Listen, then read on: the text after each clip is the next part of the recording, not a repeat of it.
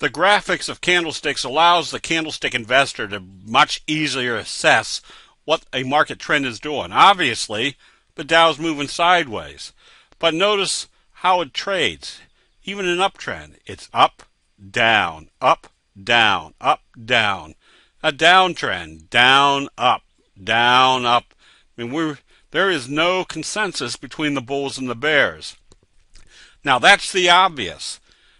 What most investors don't assess or apply to their trading is they're waiting for it to go one way or the other instead of seeing what it's doing and actually trade in that manner. The same scenario can be applied to the NASDAQ, which even though it's been a very slow uptrend, it's basically trading at the same level it traded months ago, just chopping up and down. However, this makes a good trading platform for using candlestick charts effectively.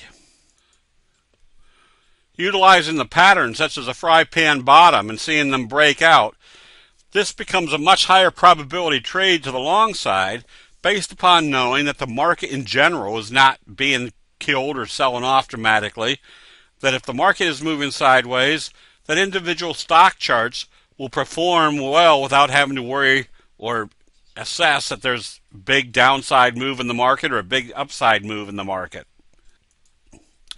which allows the candlestick investor to just evaluate a good pattern.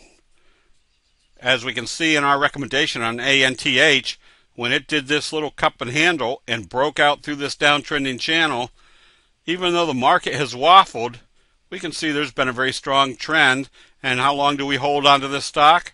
As long as we don't see a candlestick sell signal and a close back below the T line. This is not rocket science. This is just putting common sense elements into graphics that the Japanese rice traders have produced for us over 400 years. That'll be it. We'll see you in the chat rooms.